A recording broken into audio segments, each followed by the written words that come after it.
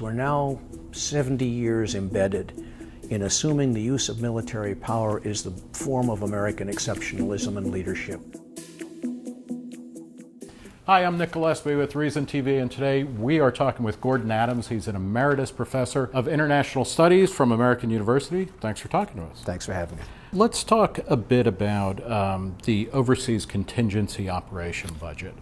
Talk a little bit about where that comes from, particularly in a 21st century context. President George W. Bush, when he first invaded Iraq, realized that the Department of Defense's existing budget was not going to be adequate to fund a force of 250,000 people in Iraq, and whatever residual, about 30,000 I think we had at the time in Afghanistan. And so they came up with a supplemental budget. Now that's not unusual. Right. In other war times, first year or two, we always go up and say, well, we didn't know we were going to do it and need some extra money and we didn't count on it and Congress help us out. Normal budgetary behavior. In Vietnam, in Korea, in any other instance where we've done this, after 2 years, you sort of say to the Pentagon, okay, we're operating there. This is business as usual now. You just got to build into your planning what it costs to conduct this military operation. Right? Bush changed the precedent. He didn't do that. He kept coming in with a supplemental budget.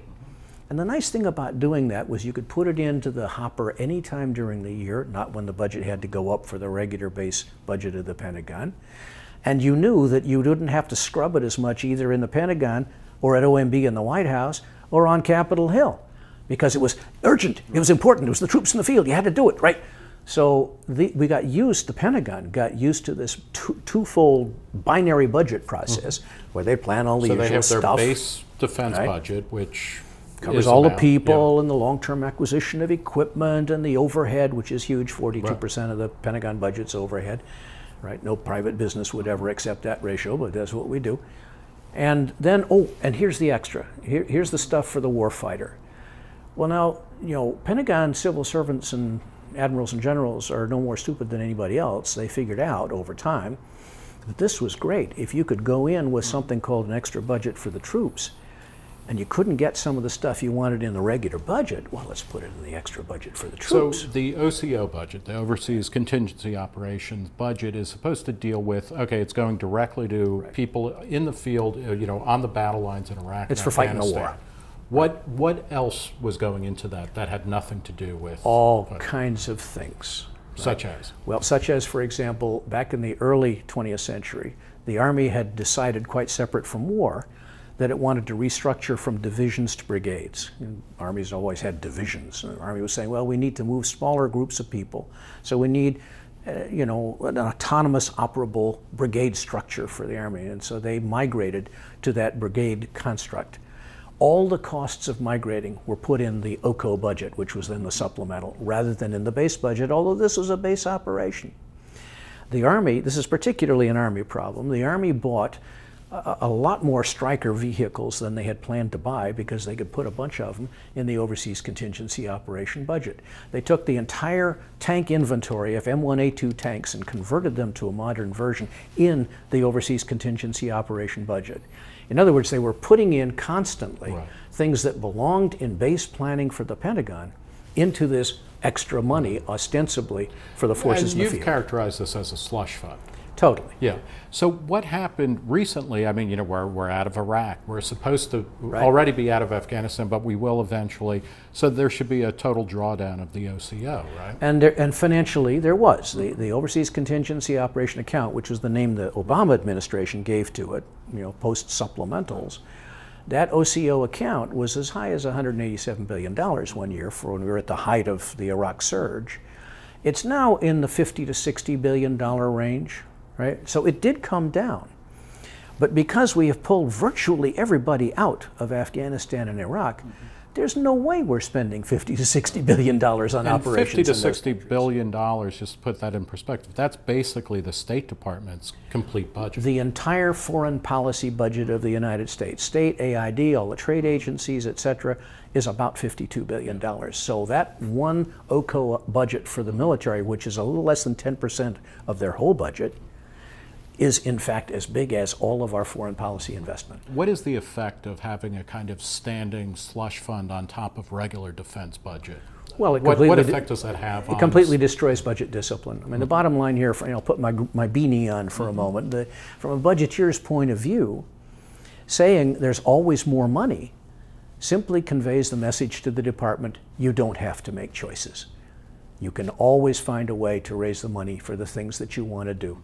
Right? We saw this previously at the beginning of the Reagan administration, because over a 2-year period, Reagan added over $50 billion to the defense budget, the regular defense budget. People in the Pentagon were reaching in desk drawers and pulling out dusted projects that they hadn't gotten funded and say, oh boy, we got to spend $52 billion more. What do we do? That's the kind of thing that happens today. There's no discipline, so no choices get made. This is despite the specter a couple years ago of sequestration, which went into effect because neither Republicans or Democrats could come up with a budget.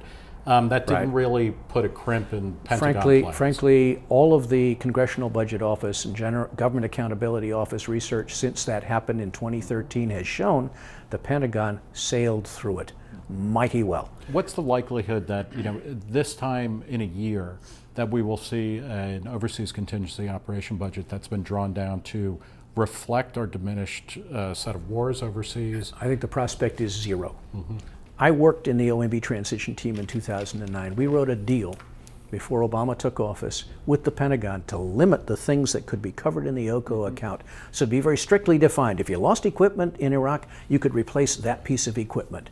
If you had this much additional salaries you had to pay because of hazardous duty pay or combat pay, those could go in the OCO budget. Nothing else. Everything else had to be in the base. OMB has tried since 2010 budget to phase out OCO. We're about to go forward with the 2017. So that's 8 budgets later. We still have a $60 billion OCO account, or budget. It's not really an account, it's a budget at the Pentagon.